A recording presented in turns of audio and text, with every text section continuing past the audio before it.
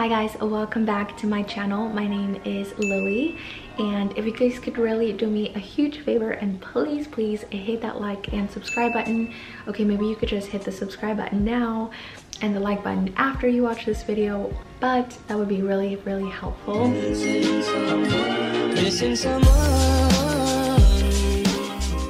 So if you've already read the title, you know what this video is about, and I kind of just wanted to sit down and talk to you guys a little bit about how to create your very own online thrift boutique or thrift store, whatever you want to call it. I have started mine and it's Little Antiques.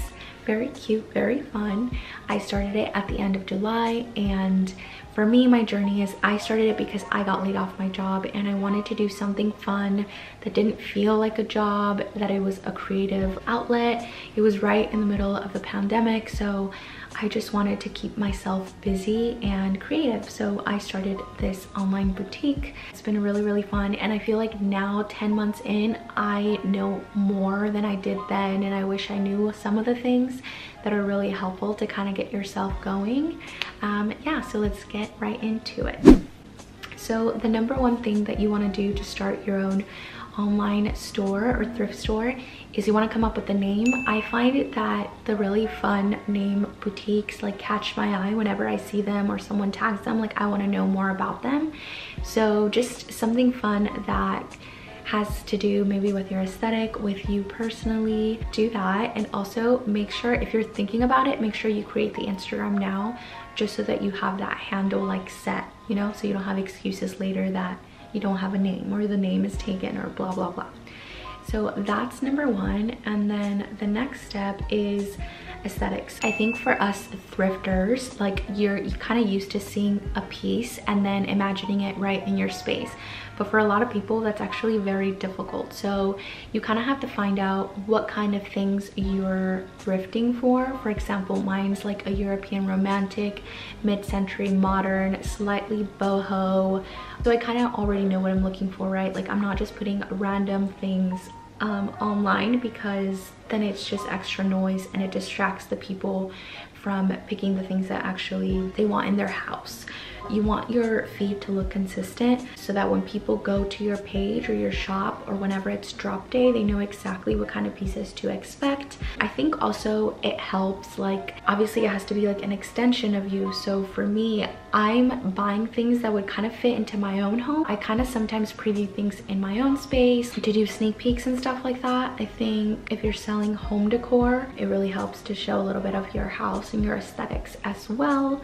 Okay, so the next step, you already have your name, you already kind of thought out of a aesthetic. The next thing is sourcing, right? So this is like the big stuff. This is what actually matters. So for sourcing, I think you should have two things in mind. Number one is location. Like, are you driving really far away to get your things? And if so, you have to keep in mind that you're gonna have to upcharge your pieces, because that has a lot to do with the pricing, right? Because your time, your gas. So I would say kind of stay locally, especially if you live in the suburbs or anywhere other than like New York and Los Angeles, because it's so picked through and it's kind of annoying. Check out your local thrift shops. Sometimes they don't have to be like the Goodwills. It's like the mom and pop ones that have some really cute stuff. And sometimes it's already upsold, but even if you upsell it just a little bit more for your profit, I think it's worth it, because some of these pieces are like actual treasures. They're so freaking beautiful. That's the best part, is that technically it kind of feels like you're a personal shopper, and I think that's what I love about it. Yes, I'm spending my own money at first, but then like I get paid back, right? So it's really fun because you're just like shopping for other people's homes, and it's really fun. Make sure you make it fun. Don't make it like a job thing, because then it kind of takes the fun out of it. But yes, so location is definitely one of them.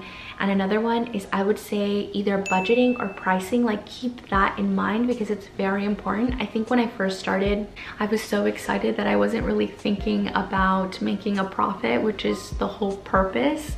So if you find a really cool piece but it's already way too expensive, think if you could actually sell it for a little bit more, or if you just rather leave it for someone at that thrift store to pick up for the actual price. Don't spend over budget, so much so that, let's say you just drop like $300 and it takes you like 2 months just to see a profit, because then also you know, that's not really worth it either. So you kind of have to keep that in mind when you're sourcing. Something that I think helped me grow right off the bat is I thought of an idea and I was like, I'm just gonna do this for fun. Again, literally the whole point of starting this thrift store was for fun. I started it because I was buying for my apartment and I had too much stuff. I did a little interactive poll on my personal Instagram.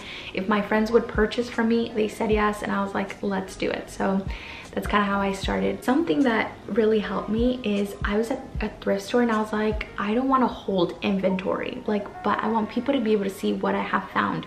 So I did a thrift with me and I did a live sale. I find that live sales are really profitable, really fun, and then people just feel like they have to buy it then and there, because if they don't, someone else could pick it up, right? Or there's also that like slight chance that you as a buyer don't end up taking it home, which has happened to me, because you're like, oh, I didn't get that much reaction in the live buy, so I'm not gonna take it home. And also I should clarify, by live, I don't mean like I go live on Instagram stories. So I put a story up before I go and do the live buy to let people know what time I'll be in the store, just so that they can prepare.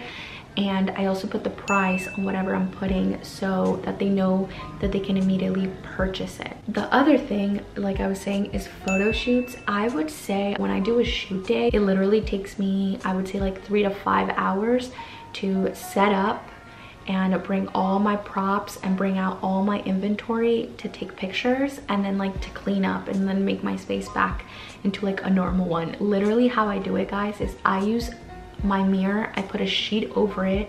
I have a really cute pedestal that I have as a side table, and I just pop things up on there, and I use props. I love using baby's breath for like dry flowers. Sometimes I use fresh flowers. My perfumes, my jewelry is a huge prop that I use. Candles, I found that one recently, and it's so cute because it's such an aesthetic, it's such a vibe on your feed when the candles are actually on. It's very, very cute. So photo shoots is definitely time consuming, but I would say it's so important, because that's how people are gonna get to visualize it in their home, and how they get to see how you see it. Because sometimes they're like, I don't have good taste, or I can't see it, but if you tell me how to do it, I'll do it, type of thing. So people trust you. At this point, you have the name, you have your aesthetics, you've sourced, maybe you did a live sale just to get like the attraction coming to your followers, and now you've done your photo shoot, so you're ready to do your drop.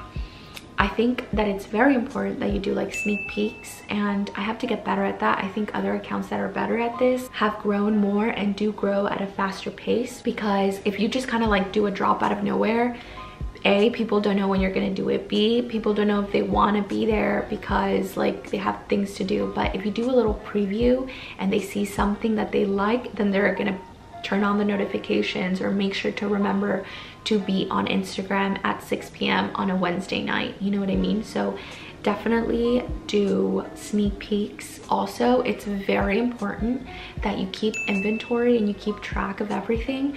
I've actually found it that to save time and kind of like kill two birds with one stone is I do this step when I'm shooting. So I have like my laptop in front of me and I'm shooting a piece, and I'm typing in my spreadsheet like ceramic seashell, and I see the price. I take the price tag, let's say I bought it for $5, and in my head I'm doing like the math, and I'm like, okay, I'm gonna sell it for $15 for a $10 upcharge. I'm sure there's better ways of how to do the upcharge. I'm sure there's like a strategical math equation to like keep in mind the gas, the time, the effort, everything, but I don't really do that. I kind of just look at the item, look at the price, how much would I actually pay for it on Instagram, how much would kind of shipping be. If it's too expensive, then I keep that in mind. Maybe I like take down $2, stuff like that. So I write it all down, I take the picture, and then it's good to go, right? So now you have something to account it for later. So definitely do that, and keep up with your books. Like, I also mark it when I sell it, and I'm gonna insert here like a little screenshot of how I do it. I have the item. I also have a description of kind of the material, and I find that really helpful because that also helps me gauge as to what materials are selling more. So when I go back and source, I keep an eye out for example, for crystal. Crystal's been selling well, marble's been selling well, cane does really well, things like that. So I do like to show the material. And then next, I think I have the cost. How much did it cost me to pay? And I also just have a separate section for taxes because sometimes we forget that we paid taxes, and you have to keep that in mind. The next one is usually profit, but that one I leave blank till the very end. Next, there's a blank section for how much it sold, and at the very end is the pricing that I'm gonna drop it at. For example, if I have this ceramic seashell and I said I was gonna sell it for $15, I'm gonna put the 15 there. And let's say that it didn't sell until it went on sale for $12, then the $12 actually goes in the sold. You want to be very mindful about that too, because maybe you had expected to get a $300 profit for your first drop, but in reality you only got $220 because a lot of your pieces went on sale and they sold for the sale price versus for the full price. You just kind of want to have a visualization of everything that's happening so you can look at all your personal analytics. It's very important. I'm not very good at it. I just know that I have to keep a record of it. Luckily, my boyfriend graduated with analytics specialty, so he's been saying he's gonna help me with that, so I'm really excited about that. I think that that's it.